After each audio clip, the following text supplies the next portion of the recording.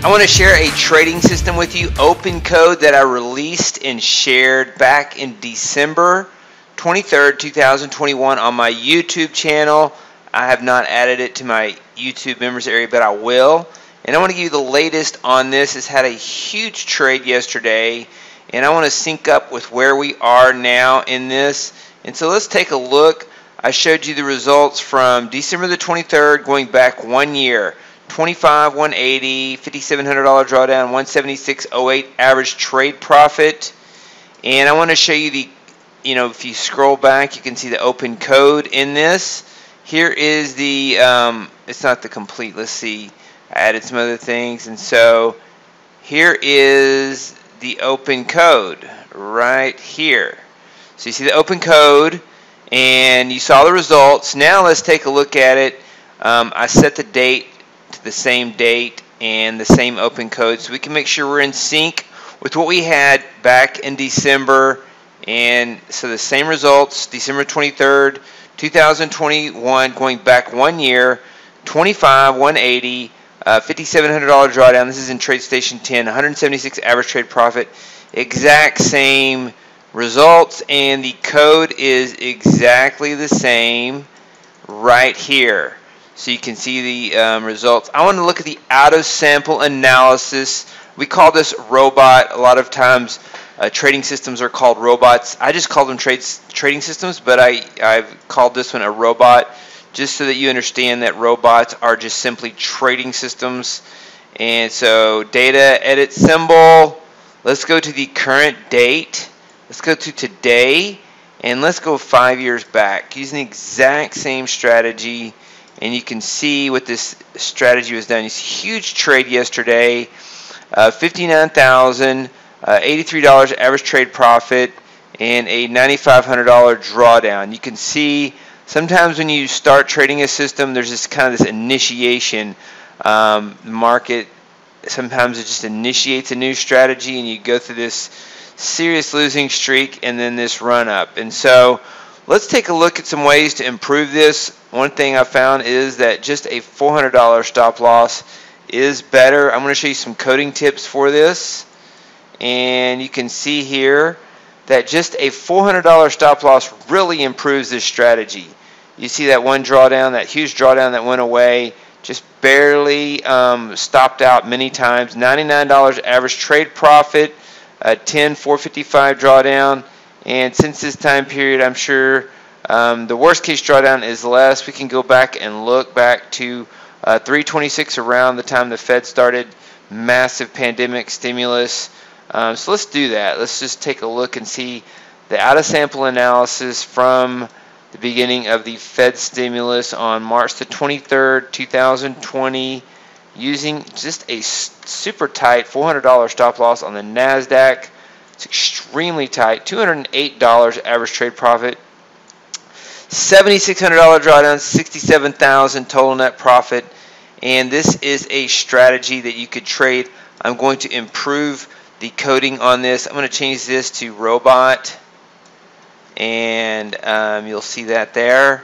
And so robot. I want to call it a robot. And so it just doesn't say entry name.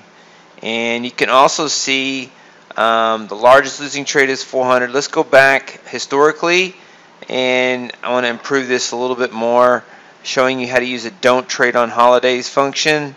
Let's go back to 2017 or 2016 actually, and we'll take another look at this. 82, 665, 89, 17. Still the worst case drawdown is 10,455. And you can see not a bad strategy. It's amazing how simple this strategy is and how well it has done. So let's go back to the code. I want to give you some easy language programming tips in this video. So we're just going to move these comments to the top, and I'll put my URL up there as well so you'll know how to access this if you watch this video. And we're going to also add the don't trade on holiday function. So we're going to have inputs. Oftentimes you see inputs in a strategy, and if you come in here and you take a look at this, right click, studies, edit strategies, you don't see any inputs there. There's no inputs. So you have to add inputs, you have to define inputs to get those inputs there. And some of the things that we like to add for inputs are contracts. One contract, don't trade if holiday, true. Let's say stop loss, true. Stop loss amount, $400. So we can say now, if condition one is 9:35, and you want to have this on your computer on Eastern Standard Time. If you have it on Exchange, this will need to be 8:35, and so I have it on local and my computer set on Eastern Standard Time. So that's condition one. If condition one, and you could just add those rules there in this list instead of having condition one. You could put if time is equal to 9:35 and close is greater than close D of 1. Close D is the close of yesterday, the daily close of yesterday. And I'm going to put this don't trade if holiday section right here, so you'll know how that works. We have the don't trade on holiday function also in the TradeStation training, so you can learn that. And so don't trade if holiday is equal to false. We have it set to true, so don't trade on holidays has to equal to 1, and there's a function on that that you can learn how to do. But you can just basically set this line up, set it to true, and it won't trade on holidays. The reason we're doing that is that if you take a look here, the largest losing trade is $840. $840, we have a $400 stop loss, and it's a day trade strategy. So how do you find what's going on here? Look at the maximum adverse excursion under trade graphs. You'll see there are 3 trades that hold positions past the close on holiday. So February the 18th, 2019. So let's scroll back to that. So right here, if I scroll back to February the 18th, 2019, there's a holiday there. You can see how the session, these red bars are closer together. It's not a full session. There's a holiday there. And then it holds positions past the day session, stopped out right there at the open of the next day on a bigger value than the stop loss. So what happens is we have a list of holidays, and we don't trade on those holidays that are holiday shortened sessions. The stock market is closed maybe on some of these, but the futures are open half a day to offset anything that happens in Europe. And so condition 1, don't trade on holidays. So we can make sure we don't trade on that list of holidays in the holiday function. And so if you go to my home page, you can learn about that on the TradeStation training. And so if we click on that, that trade goes away. That trade goes away, and you can see the worst case drawdown is $400 and the maximum adverse excursion.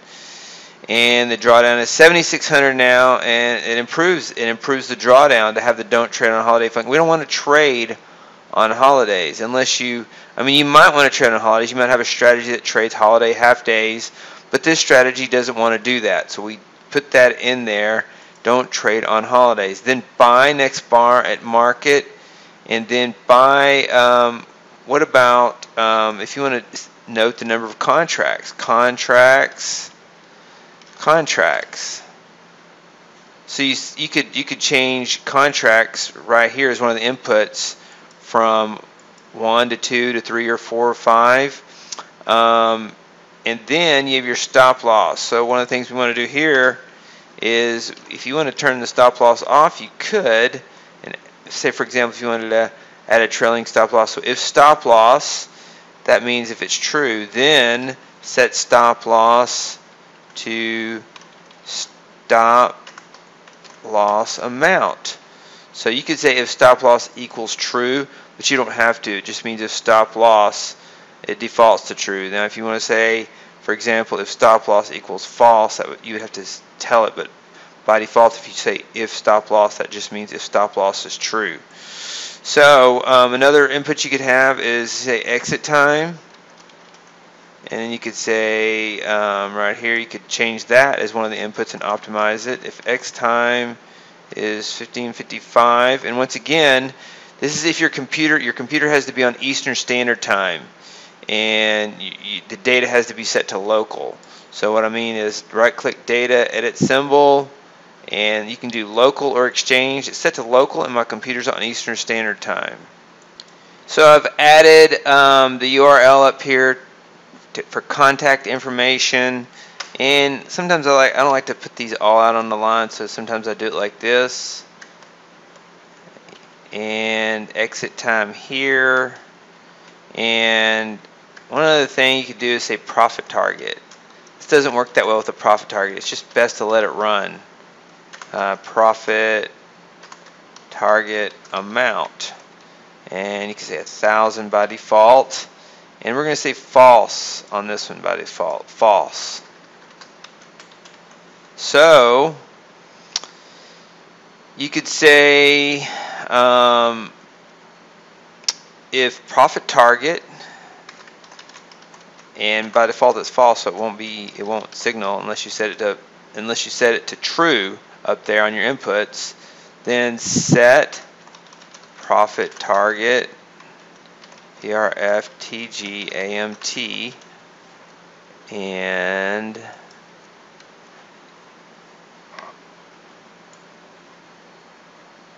so there you have it. Very nice trading system, complementary. It's really unusual to have such a simple strategy work so well for so long. This is what we talk about a lot in our videos, a lot about the Fed's QE program, the stimulus constantly makes the market go up. If you try to do the opposite of this, oftentimes if you have a strategy like this, the opposite will work, say on the short side. If you say if time is equal to 935 and close is less than the close D of 1, you can make that condition 2 and use your don't trade on a holiday. Then sell short next bar at market, and then cover at 1555. You would find that it may not work as well as the long side, but it should work some. It doesn't really work well at all, and that is the bias in this market. Massive bias. There's been an upward bias in the stock market for years, and because it has to do with a lot to do with the economy, but it's an extreme bias now with also including Fed stimulus. And so the opposite of a lot of these signals over the long term should work a little better, or should work a little bit, somewhat, maybe not tradable, but somewhat. But doesn't even work somewhat. So the opposite of this. So this is the long only version. It will probably continue to work, or it may not work. Past performance is not indicative of future results, so it may not work going forward. But this is one way you can do it. You can also see the inputs now: studies, edit strategies, and you can see these inputs here now. You can optimize these. You can set this to false. You can set the stop loss to false. You could set the profit target to true. You could change the exit time. You could also make this 9:35. You could also change that to a different. You could have that as an input start time, or it's actually equal, so it only executes at 9:35 each day. And so that is what I wanted to share with you, how to improve the robot that I released. I didn't improve the strategy at all, except the entry rules are the same. The only thing that I updated was don't trade on holidays, which affected 3 trades that held positions overnight. We changed the stop loss by $100. That's the only thing systematically that we changed. Cosmetically, we made the code better. We included inputs for contract, stop loss, profit target, exit time. So cosmetically, there's some improvements. But functionally, the strategy only changed the stop loss by $100 and only added the don't trade on holiday function. I'm going to show you where you can get this strategy. You want to go to capstonetradingsystems.com, click on this logo here to get back to the actual home page. Scroll down, and here's the TradeStation training and FAQ members area for the don't trade on holiday function. It's FAQ 15. You can learn about that. And then the Capstone Trading YouTube Easy Language examples, it will be here. It's not here as I make this video, because I'm going to include the video. And so once you see this video, it will be in the next section down. And so you can get access to training and learn how professional trading systems are developed in this section. And I have one additional rule I found that works here, and that will be a closed code solution for my subscribers. More on that later. Hey, David Bean here. Welcome to Capstone Trading Systems YouTube page. Be sure to subscribe to join our community of algorithmic traders. We are real money traders. We share our winning streaks, we share our losing streaks, as well as market updates, strategies, and coding tips.